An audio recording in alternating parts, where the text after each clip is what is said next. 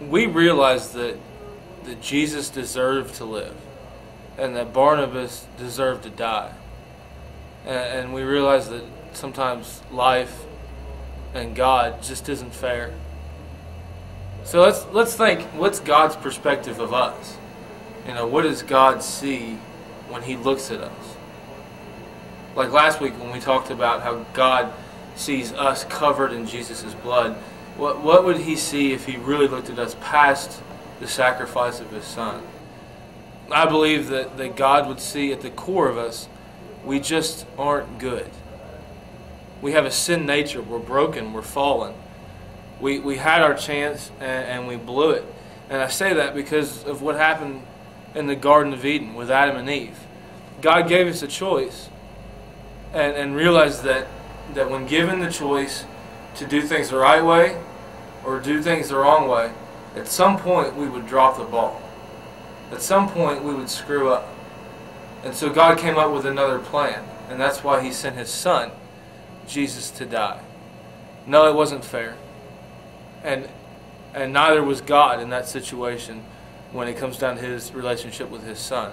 It wasn't fair to Jesus that He did everything right and He did everything perfect and He didn't deserve it, but He sacrificed Himself for us. That wasn't fair. And it's like, have you ever lied? That's a good story.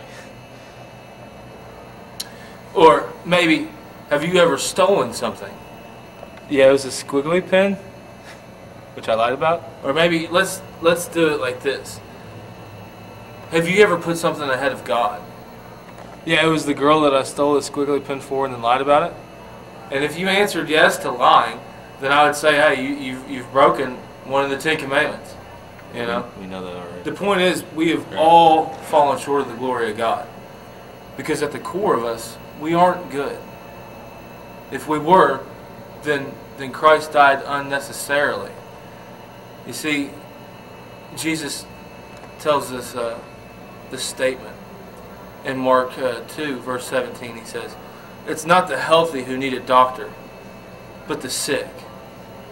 I have not come to call the righteous, but the sinners." You see, Jesus walked right up to the Pharisees. And the Pharisees had their righteousness. See, they thought they were good. They thought they had it all figured out. And Jesus walked right past them and went straight to the prostitute and to the drunks and to the sick and to the broken. He went to the people that needed Him. So I would say that if you think you're good at the core, then Jesus didn't die for you, because you don't need salvation. Jesus said, I came for the sick and the broken and the needy.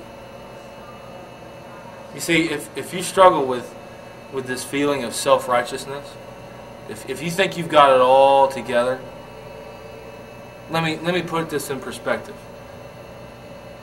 Paul said that his best attempt at righteousness were just filthy rags. And those filthy rags that he were talking about, the rags that you hear me say, they're the same rags that were used by women on their monthly cycle. That's nasty. Think about that. Let me put it this way. There's no one righteous, not even one. All have turned away. They have together become worthless. There is no one who does good, not even one. And that's Scripture, guys. That's the Word of God. You'll find that in Romans chapter 3, verses 10 and 12. So if you're struggling with why isn't God good, why isn't God fair, I don't deserve this, you just remember this one point. We deserve punishment.